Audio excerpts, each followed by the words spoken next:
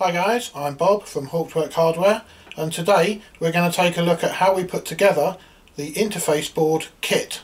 So I hope you find it helpful.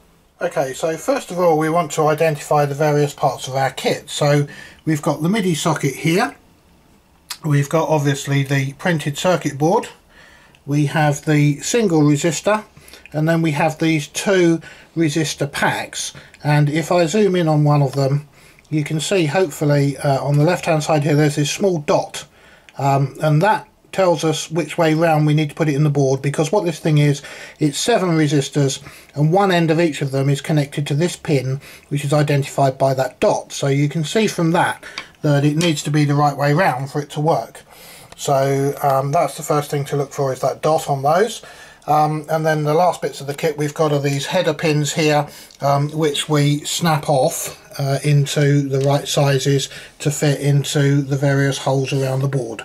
So first thing to do is to solder the resistor packs onto the board, and we'll take a look at doing that now.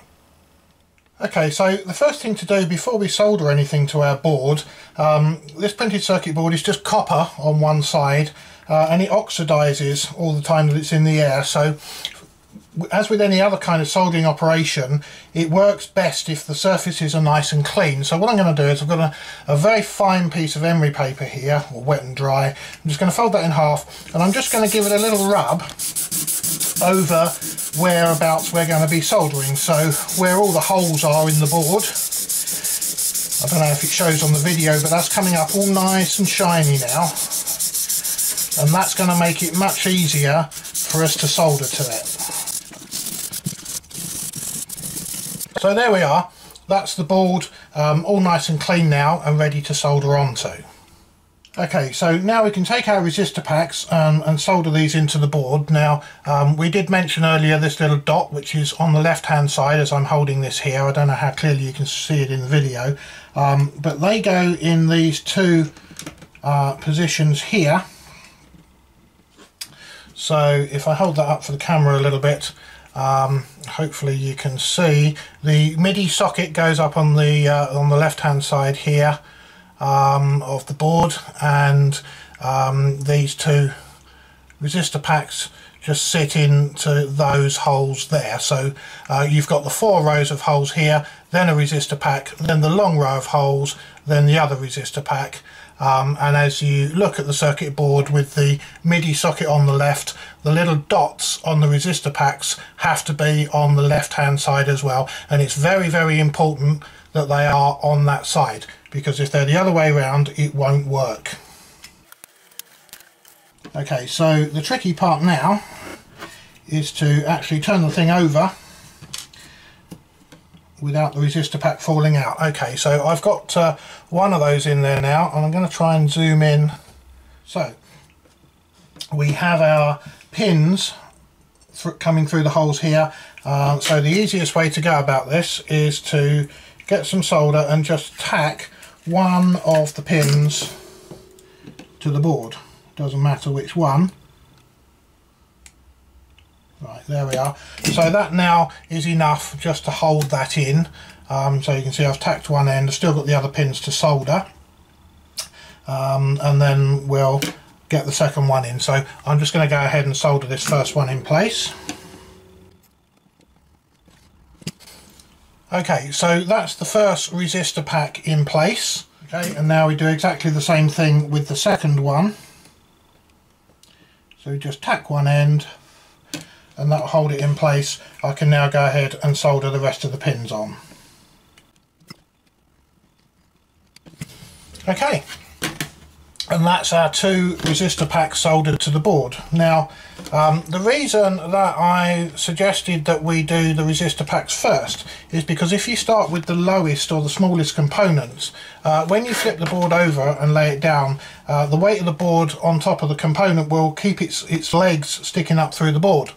So it makes it nice and easy to solder. If you put the taller components on first, then obviously when you turn it over, the small components are just going to fall out unless you keep your finger underneath and hold them in, which usually ends up with you burning your fingers. So it's much easier just to do the smaller ones first. So that's the 2 resistor packs done.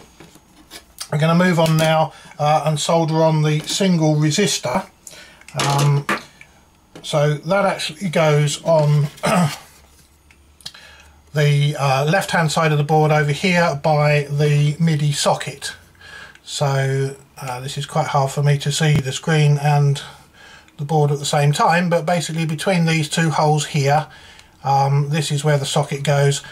So between those two holes is where we need to put our resistor. So I shall put that into the board. We just bend its little wire ends over. It doesn't matter which way round this one goes. And we just pop it into those two holes there. Oops. There we are.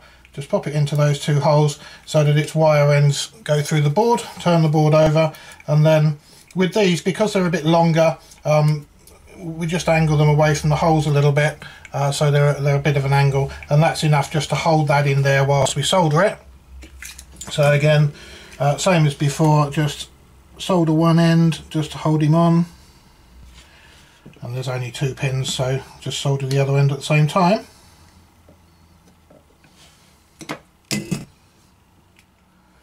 Okay, having soldered the resistor to our board, we've now got these long pieces of wire sticking out, so we just take those off with a pair of wire cutters as close to the board as we can, so we get a nice clean finish. So that's it, that's the resistors connected to our board. Now we've got our single resistor here and our 2 resistor packs over there. So the next thing to do is to put the header pins onto the board.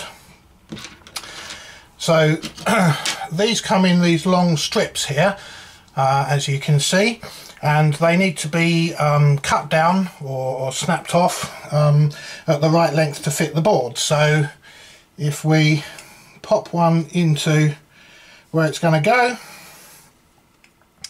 and we find the end, and they're very easy. There's little bits next to the pins there, so you can just snap that off just like that, and then that's now the right length to fit in that section of holes on the board. So again, if we flip the board over and we just use the weight of the board to hold it down so that those pins are now in place, and just as we did with the resistors, we just put a little tack of solder on one end like that. That's enough to hold the pins in place now, and we can go ahead and solder all of the others.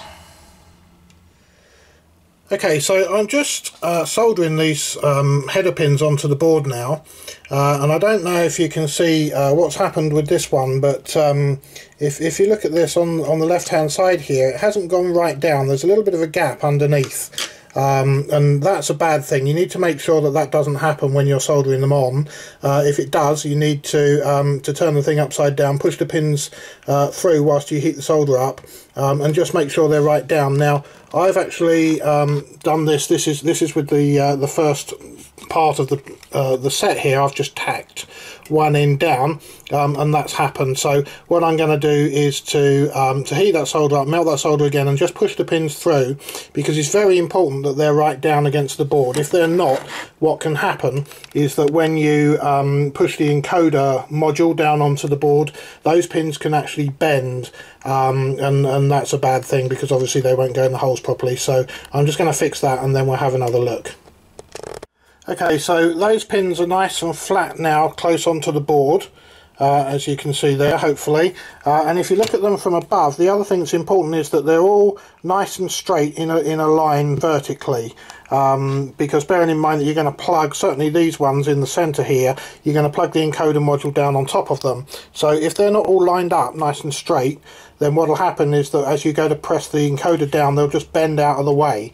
And you'll end up with some making contacts and some not, which obviously is a bad thing. So it's worthwhile just paying a little bit of attention when you're doing this and making sure that they're absolutely right at this stage.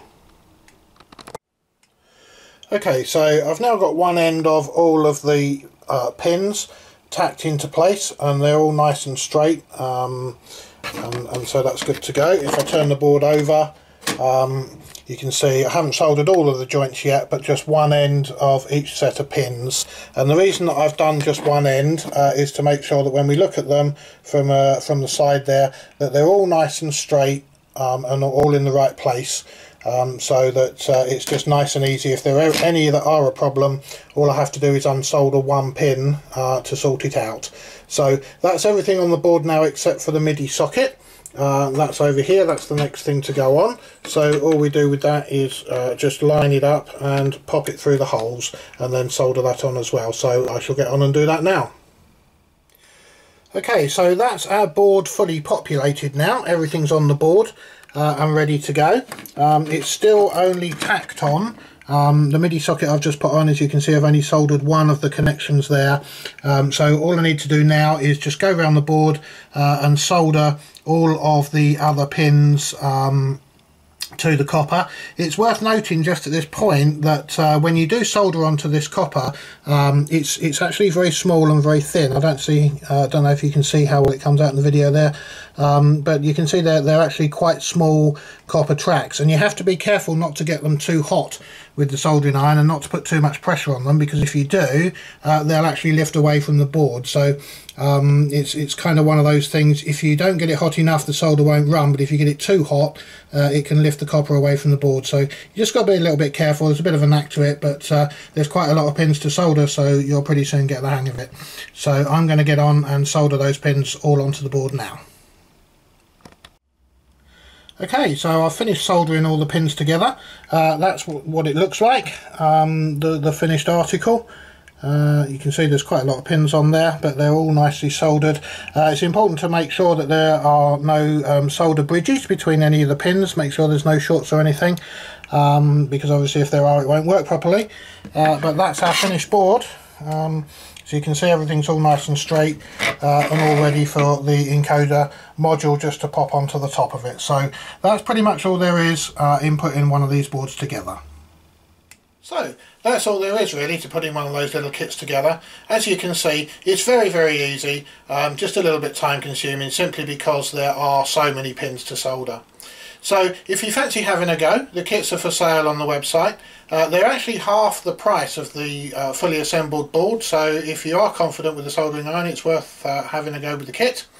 But either way, I wish you the best of luck with your Hauptwerk project, and until next time, I'm Bob for HauptwerkHardware.com.